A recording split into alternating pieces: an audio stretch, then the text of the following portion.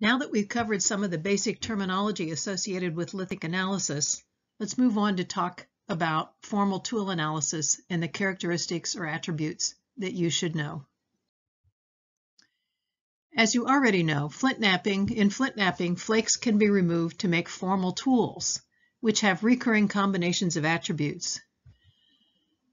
But there's other types of tools that seem more informal, on the spot, and practical. We call these expedient tools, tools without recurring combinations of attributes. But let's talk today about bifacial points in particular, a very common type of formal tool. Because we closely analyze points, we differentiate a lot of attributes. To begin with, bifacial points can be divided into two basic parts, the blade and the hafting area. And when you have a stem, the hafting area is quite obvious, as you see on the left. But even when you don't have a stem, there is still a hafting area where the point was attached to a shaft.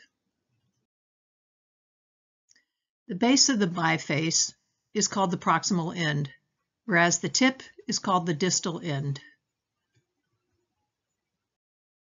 Some of the many attributes that might be examined in analysis of bifacial tools include the shape of the various parts, the dimensions, the raw material that was used, whether any grinding was done to deliberately remove a sharp edge, patterns of resharpening, and even flaking patterns.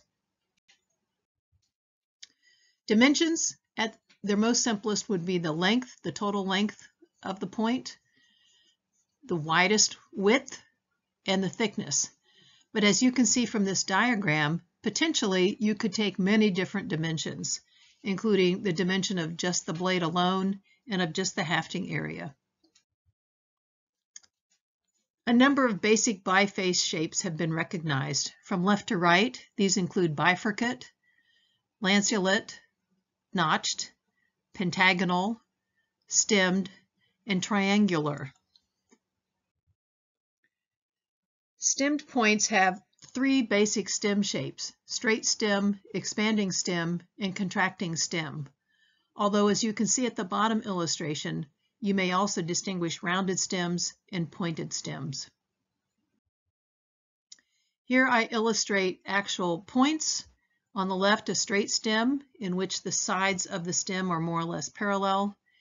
In an expanding stemmed point in the bottom center, the base of the stem is wider than the top of the stem up near the shoulders.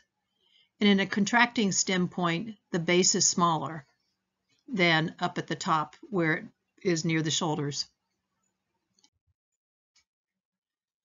You may also look at the shapes of bases as well as the treatment of the bases. For example, were they ground, were they beveled? We additionally often look at the blade shape up at the top and the treatment of that edge. Here, for example, is a recurvate shape like this and a serrated edge like this.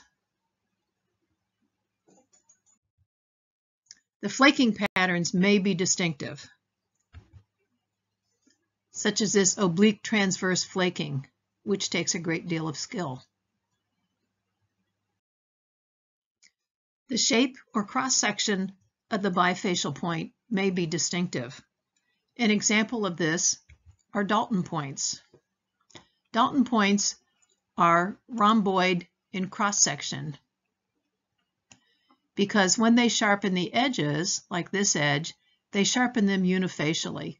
So they struck this edge on the opposite side, flakes came off on this side.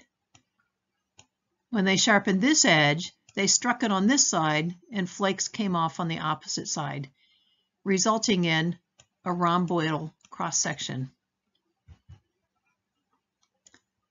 Unifaces, that is, tools that were worked only on one side, end up with plano-convex cross-sections.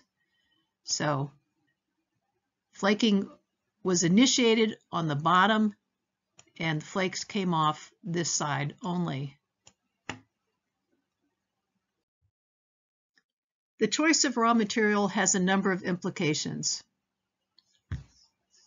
One, different raw materials can be worked in different ways. So if you would like to make a very large, very thin type of biface, not every raw material lends itself to doing so. Also, the raw material may tell you whether it's a locally obtained or whether it's not local, that is exotic, that it had to be either gotten from somewhere else or traded from somewhere else. There are many different raw materials that can be used all around the world. I'll talk here about just some of the most common that you might have heard about. One of the most common that you may have heard about, or if you've tried your hand at flint knapping, perhaps you began in flint knapping obsidian. Chert, there are many different kinds of chert. My favorite stone. Here in South Carolina, a very common raw material is quartz. But there are many other types of raw materials, such as novaculite from Arkansas, silicified sandstone, also found here in the Southeast. And I insert a picture here showing you chert as it looks coming out of the quarry on the left, and as it looks after heat treating, which chemically changes it. It can change the color, the glossiness, and how well it can be flint knapped.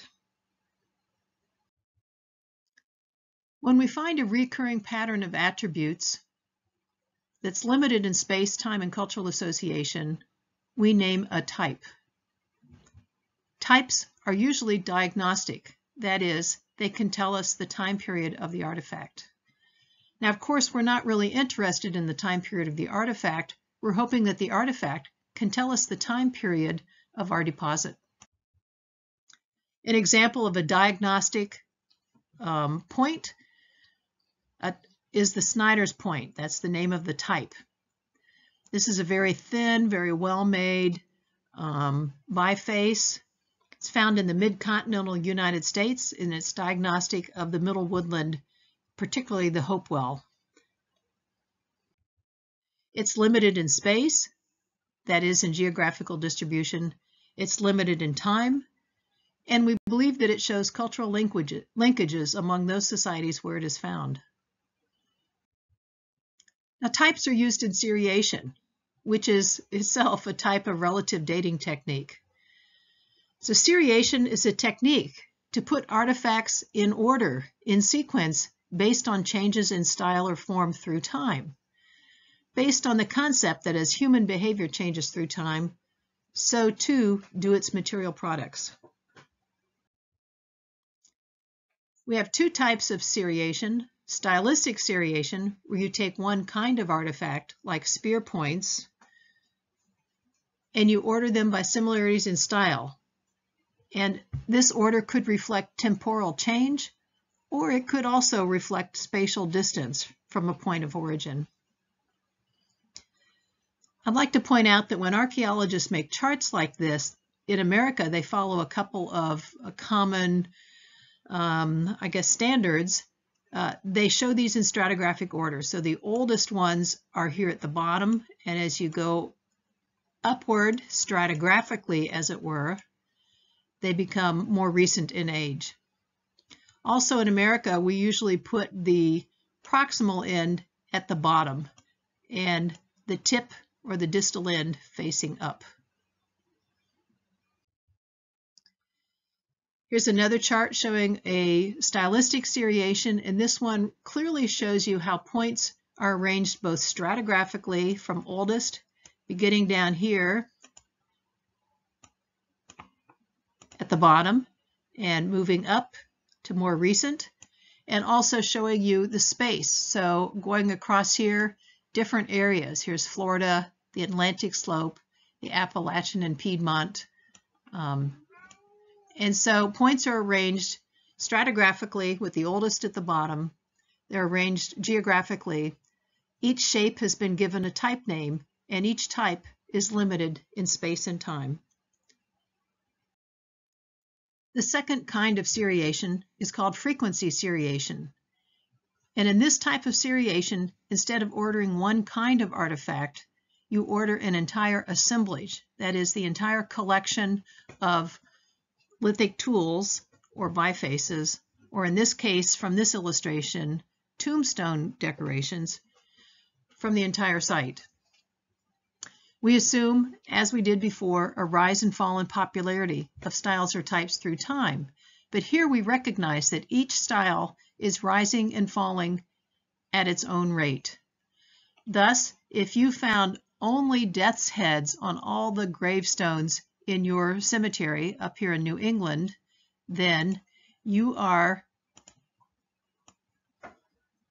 around in this time period, 1720s through the 1750s.